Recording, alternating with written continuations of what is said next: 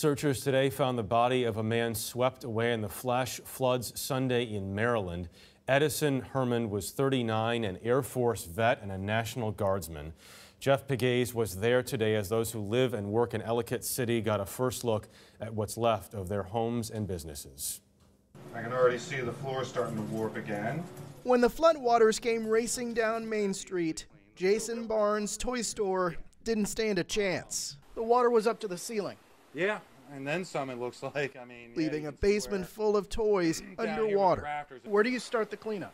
I don't know. I don't know if anything in here will be salvageable. Like many here, Barnes has no flood insurance. And also, like many others here, he spent much of his savings rebuilding after Ellicott City flooded 2 years ago.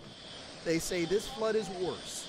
On Sunday, the water came rushing down Main Street, and as it progressed down the street, it took the sidewalk with it, with the water up to the top of some of these doors.